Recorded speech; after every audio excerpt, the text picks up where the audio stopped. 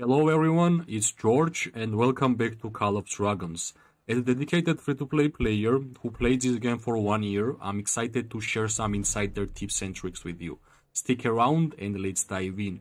If you have seen, we have received an email from the developers of the game regarding the changes which we're gonna have in the future seasons, which I think is a really important changes, so that's why I decided to showcase my view and my opinion about the changes, right? The new season, which will be called the Frozen Fury, is coming. After completing season T1, players will begin a whole new season, which is great news. More content for players. Brand new season policies. It's pretty normal. Every single season we have been getting policies, upgraded policies. Some new additions, some old ones removed, and that's pretty normal change. The seasonal talents are back, whether you want to focus on melee attacks, range combat or building an impeccable defense. All new paths to battlefield supremacy awaits you in the new season. Amazing change. For example, myself, I have been huge fan of the long-range warfare, simply because as a marksman main, this season have been amazing for me. I always wanted to have a longer range as a marksman, and in general, depending on your playstyle, you will be adjusting the talents. And the most important change is that this seasonal talents is going to stay with us in future seasons, which brings game to a different dimension. I'm all about this change, and it's an amazing change in my opinion. Finally, we are able to get a new 2 legendary heroes. If you have seen my live streams or content, I have been saying that next marksman heroes will be one flying hero for wyverns and the second one the garrison, because we have not had a garrison marksman hero at all. So first one will be legendary hero Zaida, marksman PvP mobility. Mobility talent tells me that this one will be for the wyverns, flying hero. And finally we are getting garrison marksman legendary hero with the precision talent.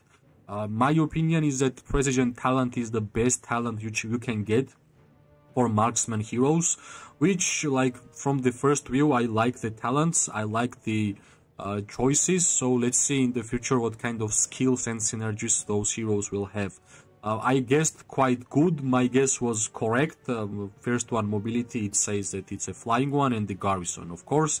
Well, it was easy to understand that next marksman heroes should have been the garrison one at least, right?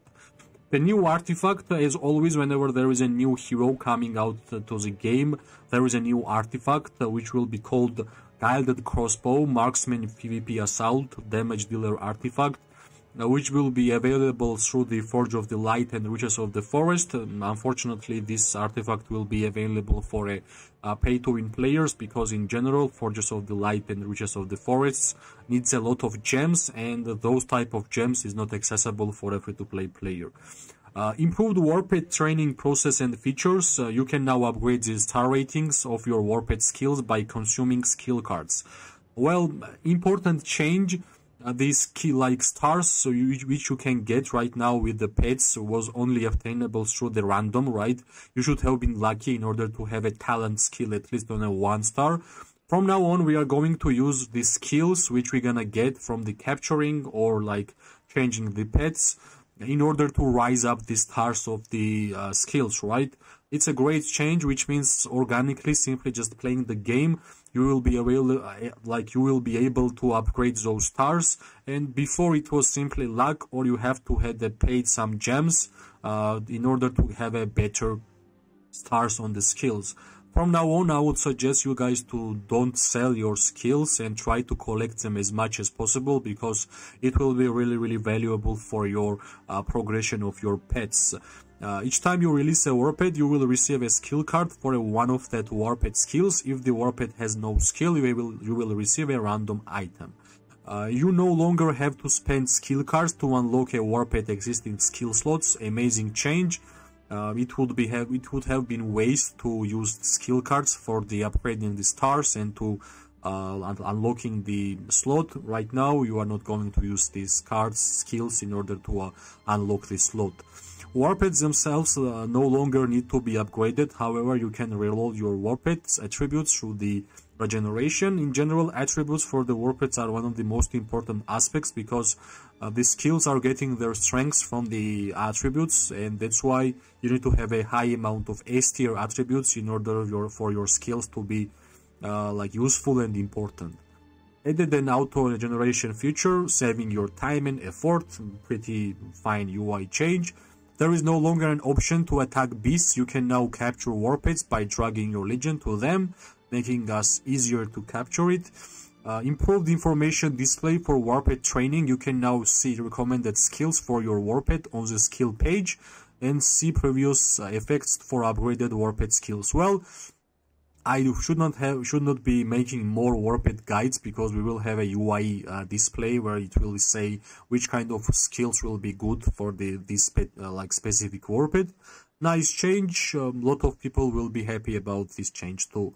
You can purchase a limited number of 1-star Warped skill cards at the pet exchange. Make sure to plan your purchase carefully. Also, in my opinion, one of the most important change here is increase the number of slots in your pet enclosure. You now start with 5 more slots. 15 more slots can now be unlocked by using items. Using items really good, because right now in order to unlock these slots you need to pay some gems, and for a free-to-play player and in general for the players of this game, there is like much better ways to spend gems in this game rather than like opening these slots, in my opinion, right? An even richer combat experience. As I have mentioned before, Call of Dragons has one of the best combat gameplay in all Kingdom Builder games, and they are making it even better. Let's see what kind of changes they are giving to us. Adjusted rules for the deducting command points. Command points will only be deducted upon successfully defeating enemy units. Great change, because in the past, if you got defeated by the Darkling or some beast, you still have spent the command points, and in my opinion, command points are one of the most valuable resources in the game, because in order to get them, you need to wait for hours in order to make it full, right? Great change, I like it a lot. But in my opinion, most important change is here, like upon entering battle, AoE skills will no longer deal damage to dark forces. For example, if you are playing with Waldir and you have Awakened Waldir, you know it deals damage to a couple of nearby legions. If you are during the war hitting the enemy legion and there is a nearby creature which got hit by your skill, the creature would attack you, which would you would spend your troops to kill the dark creature or dark forces, any of them, which is not a thing you want to do whenever you are fighting, right? You are fighting against the enemy real players, PvP, and you want to do that. If you want to farm, you will go to kill the dark creatures and you will have experience, right? So this is an important change. Like almost every single live stream, at least once I have hit the dark creature, and I had to move back my legion in order to refill the troops inside, right? Improved simple mode. Well, added a button to enable and disable simple mode in the settings. General, well, some UI changes, some changes for PC, which is not that important. But what's the interesting is that they are changing infantry, and cavalry talent skills, like strengths, right? Improved infantry units PvP abilities, allowing them to more effectively respond to range attacks. The infantry unit skill Swordsman counterattack, X-Men counterattack, Ironbark Trains counterattack have been changed to Swordsman alertness, Marksman alertness. Well, it's just depending on your faction, whichever you are, right? Previously, the infantry troops would launch a counterattack when attacked by ranged units, but deal the half their counterattack damage. Now, from this update, whenever the ranged unit is going to attack you, you can only deal 50% counterattack damage. They also have a 15% chance to gain 1 stack of Ironclad. Each stack of Ironclad reduces ranged damage taken by 5%. Well, I guess they are buffing the infantry troop type, making them even more tankier. Like damage taken from the range units by 5% for 15 seconds is a lot, which is stacking itself, and there is an maximum of 8 stacks. This can be triggered by the same enemy legion once every 80 seconds. Well, we are making infantry legions more tanky, which will allow more tier 5 players to just rush their infantry legions and destroy everybody, because nobody likes to hit infantry legions, right? Because they die not that fast. Adjusted offensive talent Intrepid. Previously, when casting rage skill, your legion gains normal attack focus, increased their normal attack crit rate by 1% for 5 seconds. It got changed, and now when your legion launches a normal attack, they have 100% chance to gain a normal attack focus. Focus is great. Increased their normal attack crit rate by 8% for 5 seconds. This can be triggered once every 8 seconds. Well, 100% chance is always great to see, which means you are simply applying this talent like every single time, right? Adjusting gathering talent Joyful Labor. Previously, when your legion is hit with a normal attack while gathering, they have a 20% chance to become invulnerable, which means you are not taking any damage, and take no damage for 2, 4, 6, 8, and 10 seconds. This effect can be triggered once every 30 minutes. This got changed, and the changed one will be when your transferred legion is hit with a normal attack while gathering, they have 20, 40, 60, 80, and 100% chance to become invulnerable and take no damage for next 10 seconds. Well, it will make easier for us to rush our gatherers if they got attacked by the enemy to the base, so you will be able to keep your resources which you have been farming for hours, right? Adjusted ice turret skills. Frost arrows previously deals damage to target legion, reduces their march speed, and inflicts 1 stack of snowstorm. Damage type magic, damage factor 1200, and march speed 20% minus. In general, I think the turrets is not that amazing addition to the game, because whenever like one alliance will take a like upper hill and they will build tons of turrets, it's almost impossible to break through, right? Like simply because there is also keeps where you can save, like keep your legions inside, and whenever you are trying to attack those kind of territories, turrets are hitting you, like ice turret is slowing you, poison is taking damage, fire is like pure damage, and also enemy legions are hitting you. So like this tells me, like in general turret meta tells me that defensive formation wins most of the time, in my opinion. Adjusted season talent skill Cavalry Vanguard. This change will take effect in season TI, which is right now, and season B2. After the update, the season talent reset cooldown will be set for 0 for all players who have already activated the seasonal talent. That's for the cavalry players who choose to go to the cavalry tree of the seasonal talents. Previously, when your cavalry units launch an underlying rush at their target, rush speed and range is increased by 15%. Now, when your cavalry will use this skill, the rush speed will be increased for 20%, and each time your cavalry unit successfully rush a range unit, their attack is raised by 2.5%.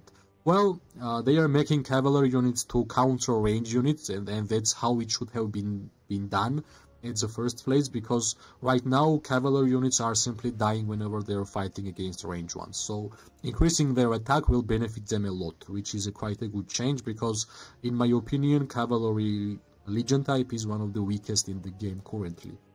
Some behemoth changes. Behemoth raids are normal difficulty. At normal difficulty will no longer have a participant limits. A great change, because for some competitiveness there is like elite raids which you can fight with your alliance, but for normal ones I think there should not have been a limit, because everybody should be participating, because Behemoth is a combat where everybody should have experience for the elite ones, right? Improved formation display for Behemoth raids. Well, that's some UI change. Improved some display again. They are making like certain Dragon Trail stages difficulty, like additional Legion overviews will be displayed, while making Dragon Trail even more simpler. Other improvements, fix the text error. Well, let's not speak about the text errors and the language difficulties, because that's not that important, right? And like an improvement alliance system, improve the alliance recommendation page. Alliance will be shown on the page even if their power requirements is higher than your current power, allowing you to understand the strengths of each alliance, make plans to increase your power, and choose an alliance that suits you best. And also, like they are adding some 8 new emojis for the chats and some 20 dynamic emojis for the heroes. What do I think about all this update? At first, I really like that they are keeping the signal talents for us. Policies would have been changed. It happened already many times. It's not a news for me. But keeping the seasonal talents is an amazing change. It will give the game a new direction, in my opinion. Of course, I'm all about new legendary heroes, and as a marksman main, I'm really excited to get these 2 heroes. That's why I'm saving all of my gems, not spending anything to get, well, at least Zaida, which will be from the lucky spins, right? Magrat will be difficult for free-to-play player to obtain, but still a great one because we needed to have Marksman Garrison, a legendary hero with precision. New artifact, nothing really special, and I think changes towards infantry and cavalry units is one of the most important, right? Because these 2 legend types have been one of the weakest, in my opinion. Cavalry will get more damage against range units, and infantry will have more tankiness against range units, which is a great change. In my opinion, every single legend type should have their own gameplay, and the player should be deciding which kind of gameplay they like to play. For the warped system, like if we will be able to upgrade the stars of the skills, is a great change for free-to-play players. So far, this update is a positive for me, like 100%. I like almost every single thing which they are adding or changing. So, like, share your opinion. Tell me what do you think. Maybe you have missed this email, because it's really easy to miss it whenever you are fighting or having war. Every single day you are having a lot of new messages getting through your email. So far, this is what I wanted to say, my opinion, my view about the changes for the future of the game, which I like a lot. Share your opinion, because your opinion is always really important for me. So far, thanks for watching. If you are enjoying the content I'm making, press like, subscribe, share. It always gives me more and more motivation to make more content for you guys. Thanks for watching. I hope you are having an amazing day, night or morning, depending whenever you are. I'm gonna see you very soon. Bye bye and good luck.